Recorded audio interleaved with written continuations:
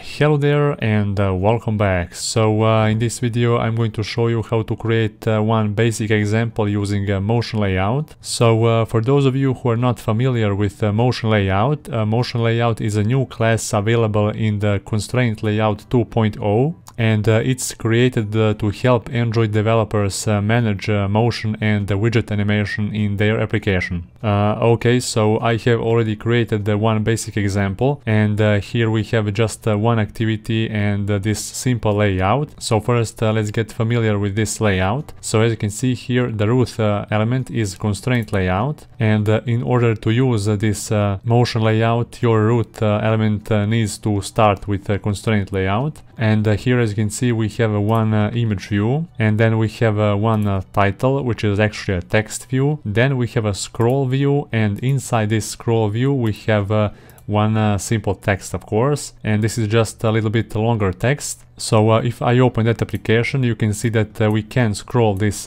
text down below and so on. And in this video we're going to make motion layout so we can actually decrease the height of this image, and we can increase the actual size of this text so we can read that even better. So we can show this text on the whole screen and have a better look on it. So the first thing you need to do, you need to check if your Gradle build file has this ConstraintLayout dependency. So from Android Studio 4.1, I think this dependency is included in your project by default. So at the moment of recording this tutorial, I'm using a 2.0.3 version, and you just need to be sure that you have that.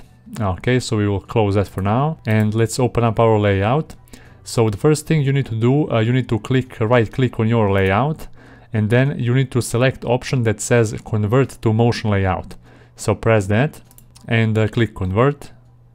Okay, so now you will see that the new motion layout editor appeared on the right side here. And first, before we get introduced a little bit with this editor, let's get into XML code so we can see what changes have we made here. So the first change is that our root layout is now motion layout, and this motion layout now contains one attribute named layout description, and it contains this activity main scene. So this is a new file which was automatically generated by our motion layout, and as you can see here inside this XML directory we can see this new XML file. So we're going to open that, and I'm going to talk about those elements inside this XML file a little bit later when we actually finish creating our motion layout. But for now we're going to skip that. So let's get back to our activity main layout, and let's select this design here. Okay, so the first thing you will see here, those are the three actual rectangles. So the first one represent our actual layout, and those two represent the actual state of our layout. So this is the start state or start endpoint, and this is the end endpoint. Okay, so we're going to modify this end endpoint, and our start endpoint will look something like that. Okay, and you will see when we actually start creating that layout, and on the top you can see this little arrow, and that's basically a transition. So we're going to create some key attributes later in this tutorial, so you will see. And okay, so here on the top you can see one image that says a cycle between layouts, and when we press that you will see that a new section will appear here. We can press that once again, and that section will stay now on the left side, and when we press again it will disappear.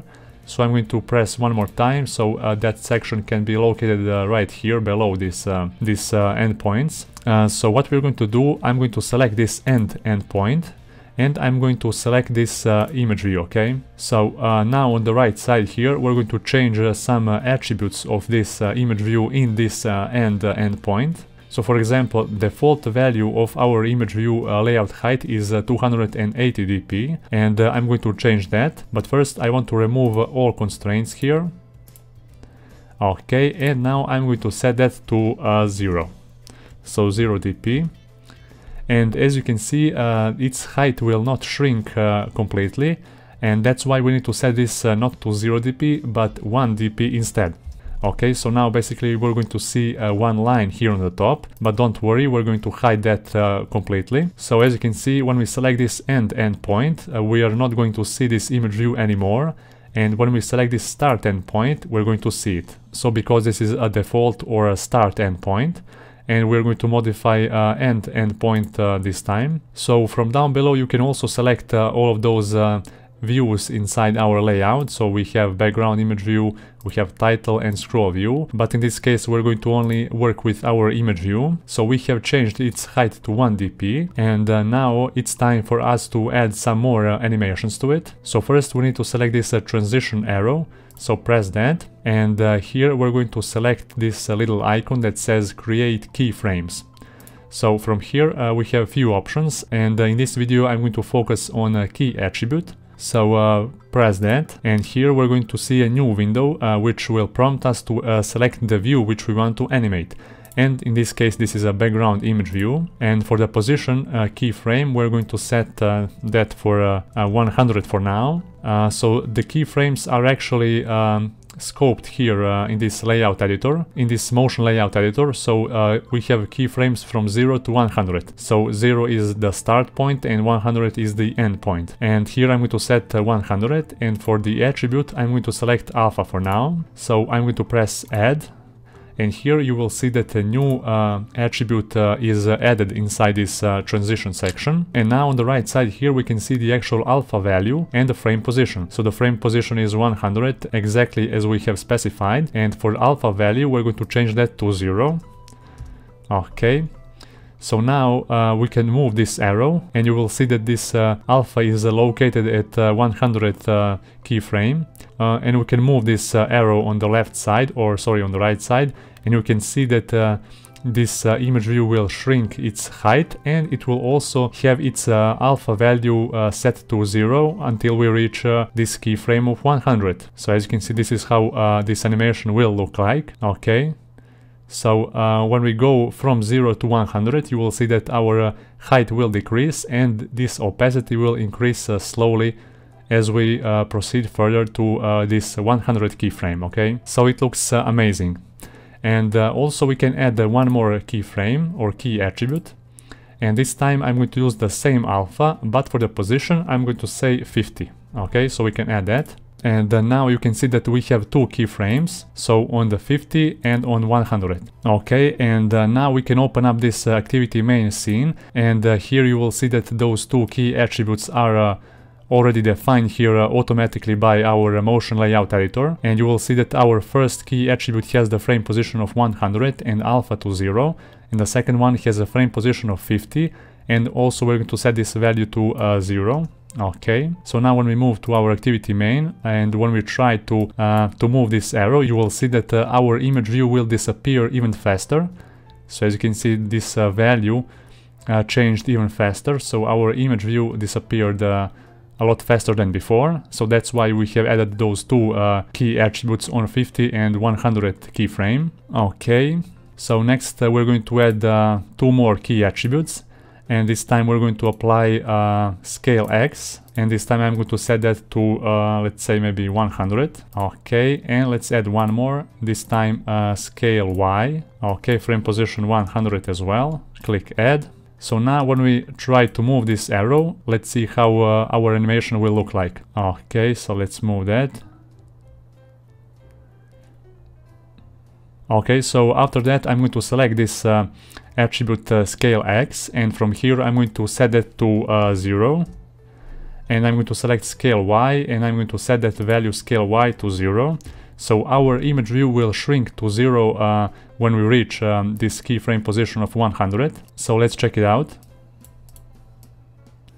Okay, so this is the animation which we are going to get now. Okay, so not only that we have inserted this alpha animation, we have also used the scale X and scale Y to decrease its width and height when we actually go through this transition. And you can see in this preview how will that work. So it looks very nice. And the last thing which we need to add here is actual swipe handler. So you will see this little icon here on the top that says create click or swipe handler, so click that, and in this case we're going to create a swipe handler. So from here select the transition, so start to end, that's default. Then for the drag direction we can choose which direction we want to use, and in this case drag up. So the anchor side we're going to set bottom, so we want to be able to swipe from the bottom of this image view, and for the anchor ID we're going to select our actual image view, so this is the ID of that image view, and click add. So now we have added this swipe gesture as well. So let's run our application and let's see how will that work. Okay, so here you see our scroll view and one text view inside, and we can scroll that all the way to the bottom and to the top. But also now we have implemented the motion layout, so we can actually increase the overall width and height, the height of this scroll view to match the parent on the top. So let's try, so click and drag, and as you can see it works perfectly fine. So this is just one of the many animations which you can add to your project. So you can just swipe that on the top, and you will see that this text view now will have even greater height, so you can actually inspect this text better, and down below as well, so it works very smooth. So of course this was just a basic example of using a motion layout, and there are a lot of more things to cover, but I'm not going to focus on all of that inside this video. I might create new videos about each and every important feature of this, and if you want to see more videos about this motion layout or some specific functions of this motion layout, please comment down below and tell me. And now we're going to check this activity main scene and see some of the main attributes or elements inside this file. So on the top we have a motion scene. So motion scene is an XML resource file that contains all of the motion descriptions for the corresponding layout. And to keep layout information separate from motion descriptions, each motion layout references a separate motion scene. So this is the root element of our file here. Then down below we can see one element named the transition, and here we are basically defining our constraint sets. So we have constraint set end and constraint set start, and here we're just basically referencing the IDs of those constraint sets, and as you can see those constraint sets are located down below. So we have two of them, start and end. And also we have the duration of our animation. We can change that accordingly, of course. So inside this transition we have a keyframe set, and inside this keyframe set we're defining all our keyframe animations. So for now we have added 4 of them. So 2 alpha key attributes and 1 scale X and 1 scale Y. And from here of course we can change their frame position, and of course we can target different views as well. Then inside this transition animation as a second element we have on swipe, and here we have just defined the touch anchor ID, which is actually our image view,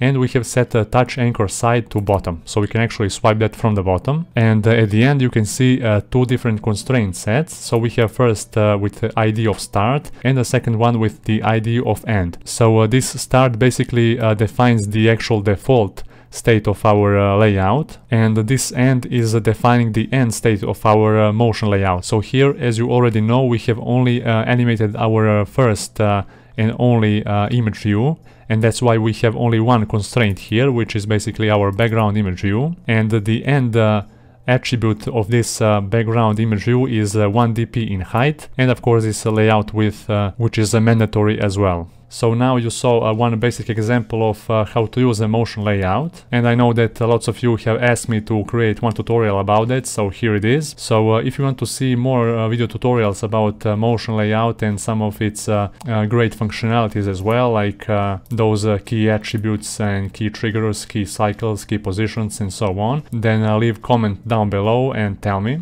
And of course in the future videos I might create some more complex motion animations. And for this video that will be all. So thank you for watching. Please like this video if you find it helpful, of course, and see you next one.